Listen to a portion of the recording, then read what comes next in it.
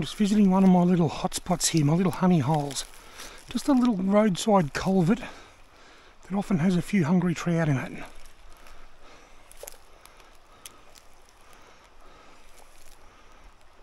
Oh, like that one. Oh, I missed him. That might have been a rainbow, I reckon. It looked really shiny. On a mild and overcast September afternoon, I'm just going to sneak down to the creek here and see if I can catch a couple of trout.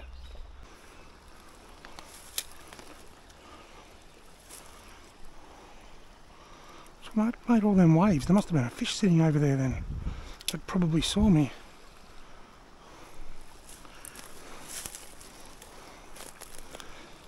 Oh, look up in there. There's got to be a fish sitting up in there.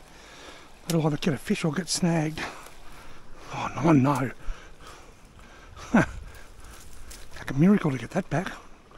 Great work, Robbie. Let's try that again. If one fish coming up, I reckon. Oh, he said he swam towards me with it. Yes. I saw him come after it and then the line went really slack. Oh no, he's wrapped around all that stuff. How am I going to get that out? I don't know that I can get in there. It's very deep. Oh good, he's just ready, going for the big deadlift. Don't get off.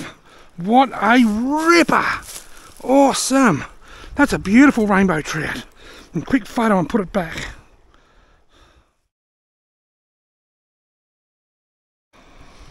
I'm up on a high bank here, so I'm just going to lob him back down. See you later, mate. Oops, he's in. You just hit the blackberries on the way down. He'll be fine. And I'm feeling fine too. Be an easier pool to fish if that big tree wasn't in the middle of it. Be a better spot. Oh, you see that? Something came out from under that log and just went bang.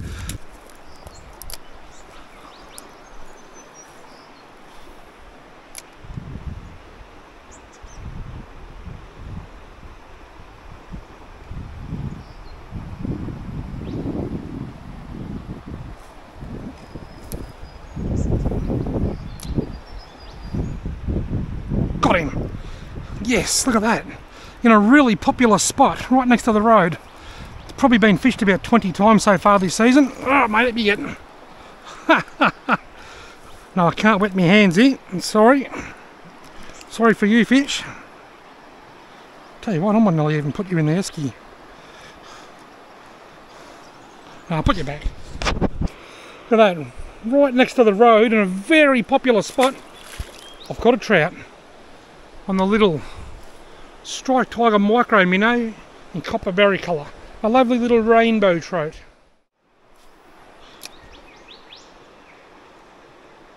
Oh, got him! Two in this pool. Two in a very busy pool. He came from nowhere, that one. Oh, he's a nice fish. Lovely rainbow. Two in the roadside stretch. Lovely rainbow trout. Got a spider or something on my face.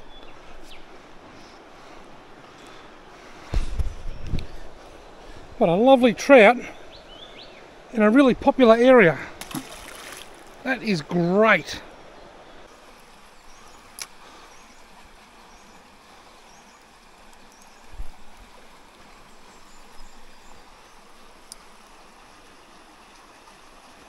I can see a huge, big, well, not a huge, but huge by this creek standard, a big trout just sitting there. Oh, he swiped at that too. I haven't caught a fish in here for a few years. I used to catch one here every time I come here.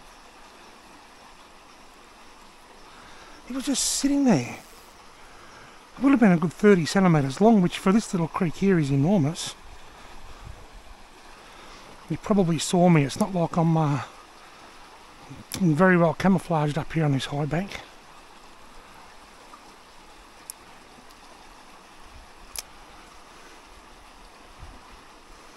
Got him!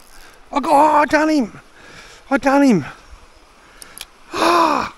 I'm going to cast this little ginger beer coloured striped tiger nymph into the creek over there from way back here, because if I get any closer my shadow will be on the water and that will spook everything. It'll spook me. I think everything spooked before I even got here. Got to be fish in there somewhere, doesn't there? Or not.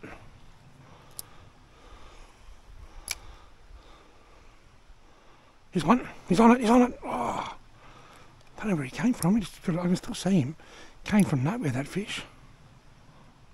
Got him.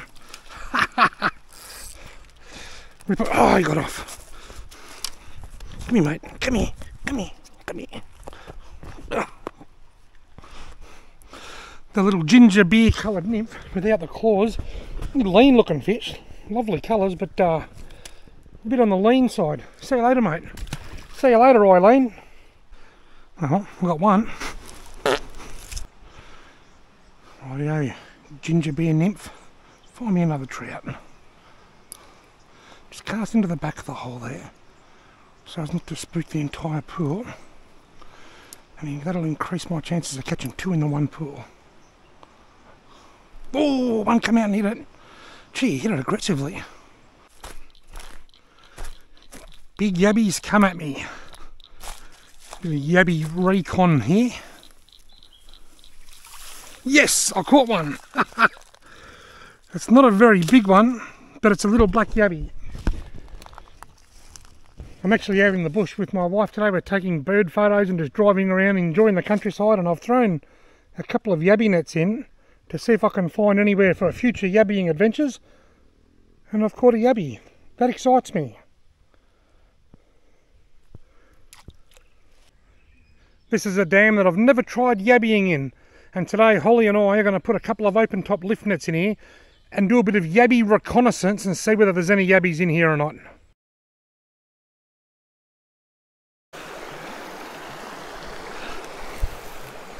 There's got to be a trout sitting under there, surely. Oh, I saw a big flash. There is a trout sitting under there. I'm thinking outside the box here, but I've changed to a black and gold strike tiger nymph, one of my all-time favourite trout soft plastics. The reason being, there's a lot of mud eyes around which begin their lives as dragonflies, which are dark and a similar size, and also I did too, mud eyes that begin their lives as dragonflies. So I'm glad I got you to pick me up. I would have had to put that in the video and look like an idiot. That's never happened before. Now this is going to be a pretty basic cook-up. I'm just going to fry it in oil, I'm going to fry it hot, I'm going to make the skin nice and crunchy, and then I'm going to enjoy it with just a... What? It's not oil, it's butter. Oh right, start again. Back in the winter I was walking along this hiking slash bike track, and I come across a little dam quite a long way from any roads, and I thought, when the weather warms up, I'm going to hike back out here with some yabbying gear and see if there's any yabbies in here. I've just bought myself a new hiking backpack stove, and today I've come out to one of my old favourite yabby dams to try and catch a few yabbies so that I can do a catch and cook and test my new stove. This one is pulling very, very tight. I'm just walking past, patrolling my lines, and there is definitely something on this one. But how do I land it with this without getting in the water with gumboots on? I want to catch this yabby. First one I've encountered today. Got to get it above this little... Got him! Two! Oh, one of them's got eggs. Oh, they've both got eggs. That's a bit of a shame. That's not gonna... Well, it's not a shame. It's good for the future of the dam, but it's not so good for the catch and cook. I hope they're in the frame properly. It's always hard to tell because I never know which way my camera's facing, but see all the eggs there?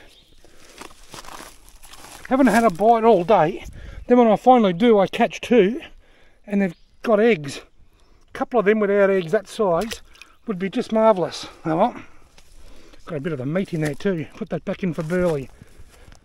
At least I know the system worked. Even without gumboots, I'm able to reach out far enough to scoop them up. This one's got a bite. It's gone really slack. Now it's pulling really tight again. So something's got it and swimming with it. Either this is a big yabby or it's two more. So the one big one, or I've got another daily double. What's on a snag? Huh?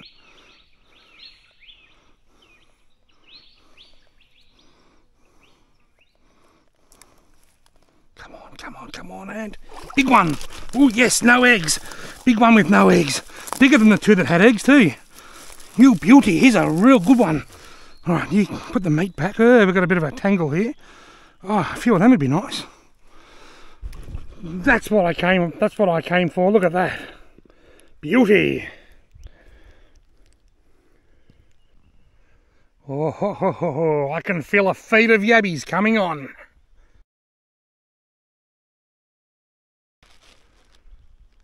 This may just be the last of the Goodo's dry dog food that you ever see. Somebody told me that you can't get it anymore. They've stopped making it. I went to Coles the other day in Wang where I'd normally get it, and there's none there. I've had this since last summer because I don't do much yabbying all winter. I've just had a big bag of it at home, and I've been using it the last couple of weeks, and that's the end of it. I'm just playing with the little stumpy rod here. The line's bouncing around, but it hasn't pulled the rod. Missed it. No, got it. It's tiny, whatever it is. The tiniest of tiny fish. Tiny little late redfin catch. The kind of sized redfin that I'm used to catching at the Eldorado dredge. See you later, mate.